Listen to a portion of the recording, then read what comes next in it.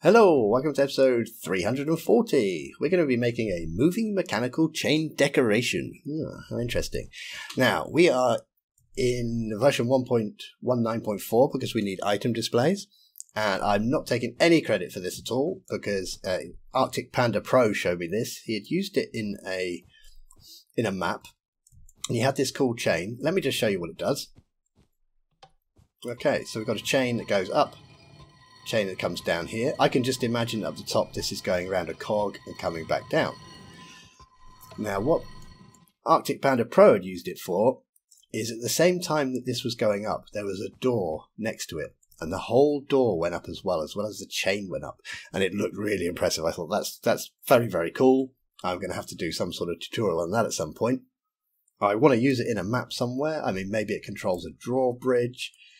Say he had a big wooden door that went up at the same time, and it looked very effective. Much more interesting than just a door going up by itself. If you can think of any other things to use this for, chuck something down in the comments, and maybe we'll make a tutorial on it.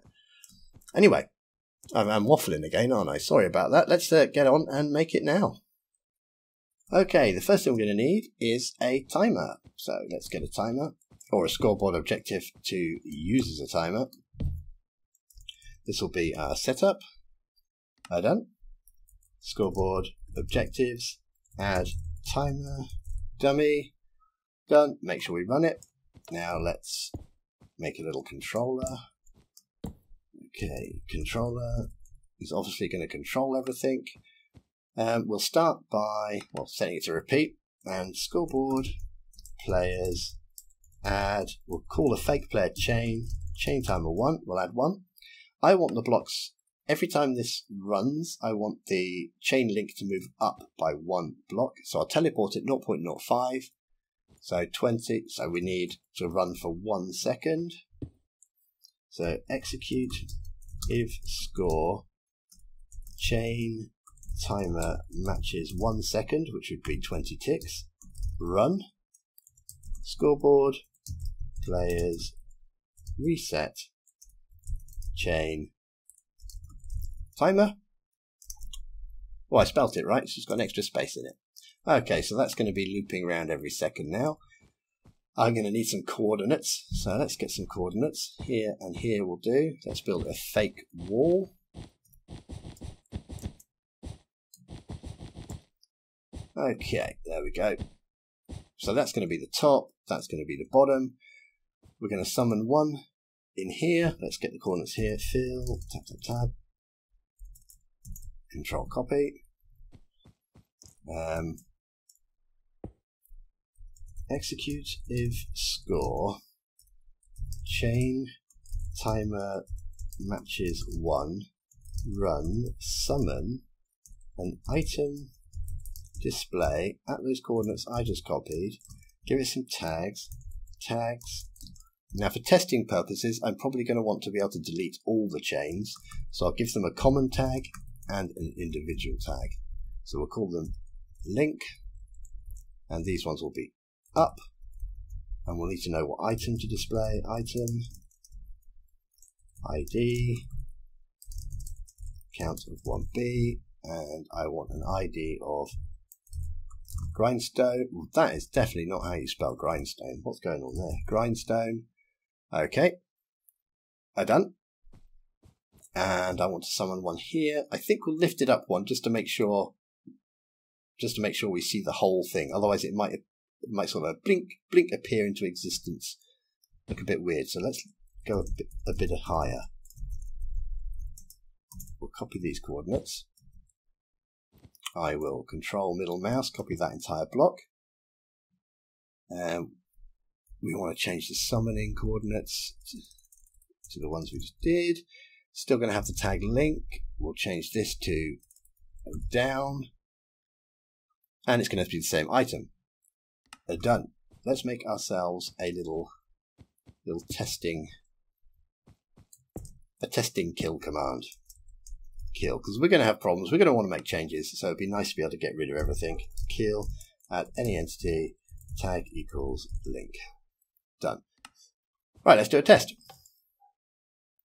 Okay, well they've appeared, and probably what's happening is lots are appearing, one every second.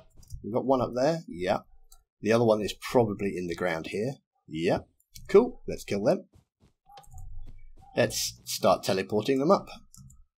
Okay, execute as any entity, type equals item, display, tag equals up,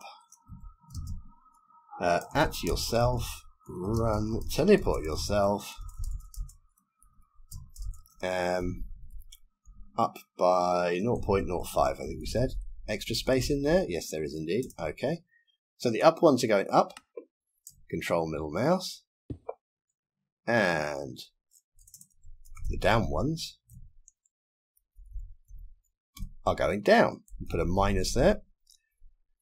Done. And did we kill them? We did. Okay, let's try this. No, well, okay, all right. I don't like it when they come in. They're black. That's horrible. We don't want that. We can fix that. Problem is, it's inside the block, so it says, "Oh, if I'm inside a block, I've got no light shining on me." Well, we'll force you to have light shining on you. We'll do brightness, and we'll say sky 15, and we'll say block 15, and we'll copy that. Control copy, and we'll copy it onto the other summon as well. Summon, and then we'll do another test. 3D, clear that chat. Okay, that looks much nicer. Yep. Cool. Right, we don't want them going on forever, so we've got to kill them when they go up too high, and we've got to kill them when they go down too high. So let's just get the coordinates above this block. Fill, tap, tap, tap. Control copy. And now you could put a marker up there and say if it's within distance of the marker. I've just hard-coded the coordinates. We'll do execute, positioned at those coordinates, run, kill any entity whose type equals item, display, whose tag equals, let's just say link, tag equals link, but we better put a distance, otherwise it's going to kill them, and we'll say less than 0.1. Yeah, if we don't put a distance, it'll kill them wherever they are. We don't want that. Done. So that's going to kill these ones when they get above that block, and we want to kill these ones when they're in this block. So let's get the coordinates here as well. Copy. Control middle mouse, and we just said link, so we don't need to change any of that. We just need to change the coordinates. Change those coordinates. Done. Let's have a look. Hopefully these ones will stop. Yeah. Okay, and we could probably assume that this one's working. If not, we can... There we go, they're definitely disappearing. Cool. Right, so that's good. What else do we need to add? Just add a bit of sound. Let's add some sound to it.